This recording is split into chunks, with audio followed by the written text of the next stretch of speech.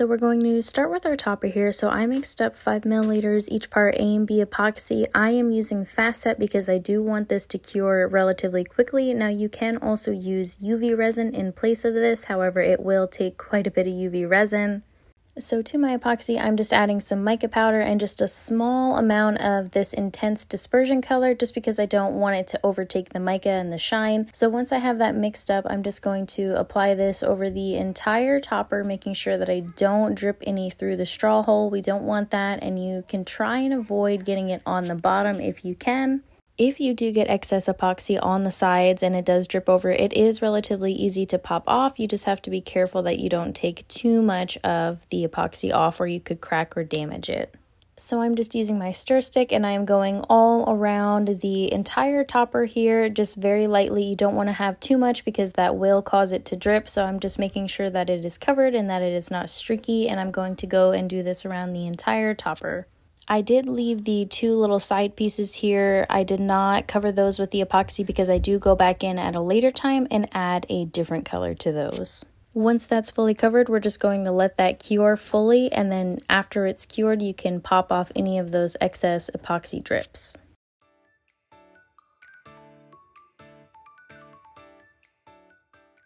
Once the epoxy on your topper has dried, now we're going to finish off our topper. So I am just using these cute little bee charms, and I'm going to add just UV resin to the back of them, and I am going to adhere it to my topper using the UV resin. You just want to make sure that you have enough UV resin on here to fully attach it. However, you can also go back over the topper with just regular epoxy to seal everything over. However, I found that using the UV resin, as long as you add a good amount, this does hold it in place quite well. Once you have your bees attached, now we're just going to color in the windows here. So I am using black for the inside middle of it just to kind of give it some contrast color here. And then I am going to mix up just a custom color, which is slightly darker than the yellow that we used for the actual beehive. And I'm going to fill that carefully around the outline. So I'm just adding my dispersion color directly to my UV resin. Now you only need a small amount of the dispersion color to the UV resin, otherwise it will make it become gunky and thick and it won't be easy to work with. So just a small amount will go a long way with this UV resin. So I'm going to be doing it just one section at a time and then curing it and then moving on to the next one. That way I don't have to worry about it dripping or running at all.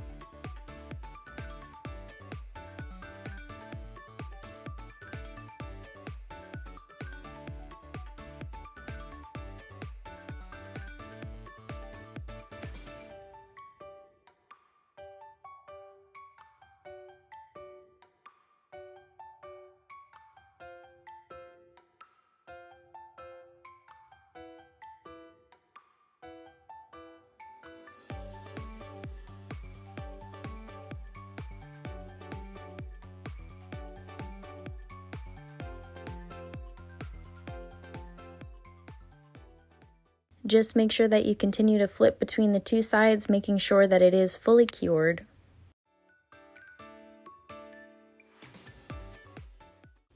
For our cup, we're going to screw in our cup check directly into the cup here with our PVC, and then we are going to attach that to our turner. And you'll want to mix up 10 milliliters each part A and B epoxy, and then we are going to apply just a good amount of that mica directly into the epoxy, as well as a small amount of that intense dispersion color.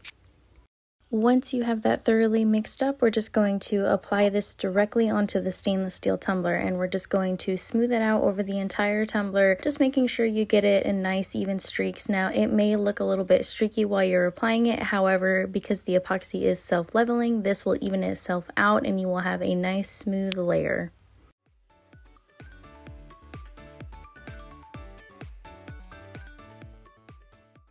Once your entire tumbler is covered, you do want to make sure you let that fully cure before we move on to the next step. Once your epoxy is fully cured, now we're going to add our decals here. So you do want to make sure that you use just the removable vinyl. 631 is best because we are going to be removing these from our cup. We don't want them to be super adhered. So we are just going to apply the little honeycomb pattern here just in random spots throughout the cup. Keep in mind where you apply them here is going to be where the gold will stay. Everything else will be covered up. So you can add or cover up as much or as little as you'd like. You have your pattern placed how you like. Now we're just going to go in with just a matte white spray paint. I am using the Montana brand because I do like how it looks and it does dry very quickly. Now your spray paint doesn't have to be perfect because we are going to be covering it up with the paint here shortly after. So as long as you get just kind of a fine layer down and you cover most of it, you should be fine. And then we're going to just peel off our vinyl pattern that we placed down very carefully, being sure not to lift any of that paint. This is best done while the paint is wet. It helps from it cracking or peeling off any of that paint that you don't want.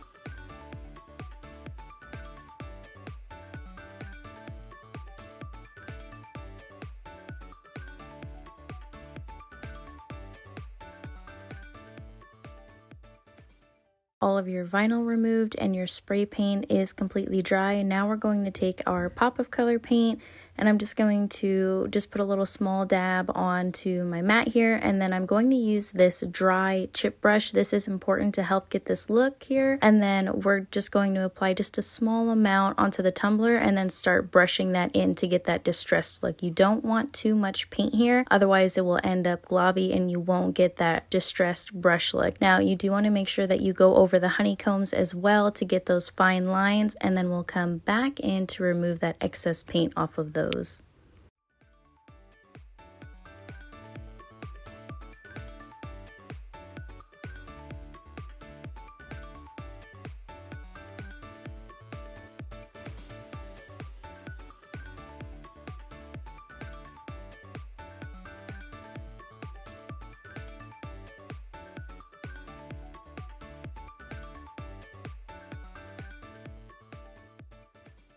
You can use a Q-tip and just dip that in a little bit of alcohol. I'm just using an alcohol wipe and I'm just going very carefully over the little honeycombs here, just removing any of that excess paint. Once your paint is dry, we're just going to mix up 5 milliliters each part A and B epoxy here. You only need a small amount and you won't even use that much. This is going to be for our drip. So once you have that mixed up, we're going to start by adding scoopfuls of the Nice and Thick directly to the epoxy. I prefer using fast set epoxy for my drips because it does cure quicker and you don't have to worry about the drips running as much. However, you can use any epoxy you'd like. You may just need to add more Nice and Thick depending on the consistency of your epoxy. So you'll just want to keep adding it scoopful by scoopful until you get to the desired consistency, just making sure that you do mix it in very well. So for my coloring, I am using just the same gold mica again, so I'm going to mix that in about halfway through, and then I'll mix that up and I'll continue to keep adding my Nice and Thick until I get to the desired consistency.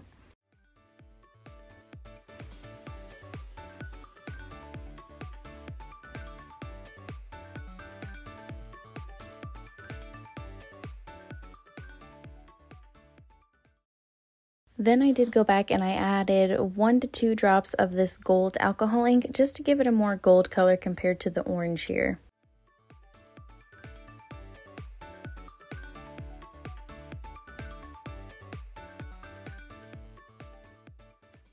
Once you have it mixed up into your desired consistency, now I'm just going to take my little silicone stir stick here and I'm just going to go around the edge, just adding a small amount at first, being sure that my cup is tilted so that the drips start to form here.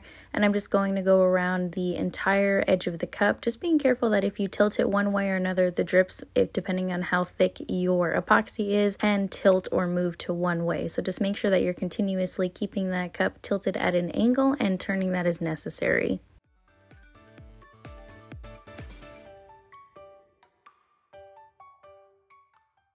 Once you've gone fully around the cup, I go back over those same spots with more epoxy and just kind of fill in the top again just to make sure that it is a little bit thicker towards the top there.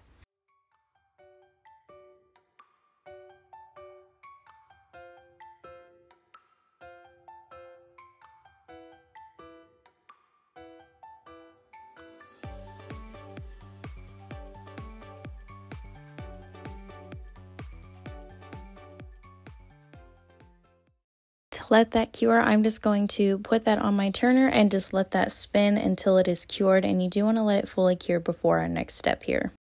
So now I'm just adding these honeycomb outlines here in this pretty metallic gold textured vinyl, and I'm just adding those into my empty spots on my cup. I'm not using transfer tape because this is before we've epoxied over the paint, so if I were to use transfer tape it would likely peel the paint, so I'm just very carefully placing them exactly where I want them to go.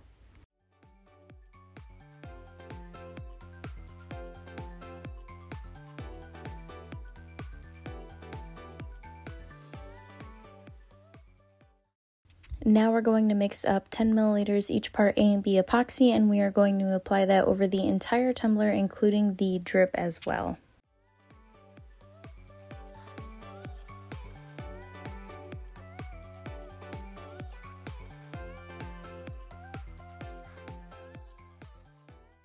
Don't forget to use your torch to pop any of those micro bubbles.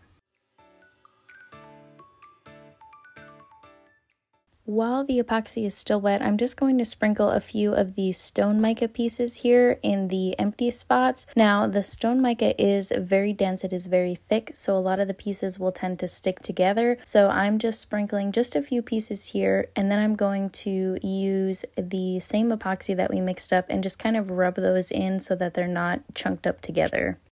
So I'm just using my gloved finger and then taking some of that epoxy and then just smoothing that out, making sure that the epoxy goes over the stone mica here. Now, while I'm spreading it, some of the stone mica is getting into the vinyl pieces and to the honeycombs, which I don't want. So after I've spread that out with the epoxy here, I'm just going to use a pair of tweezers and just carefully remove any of the pieces that I don't want on there.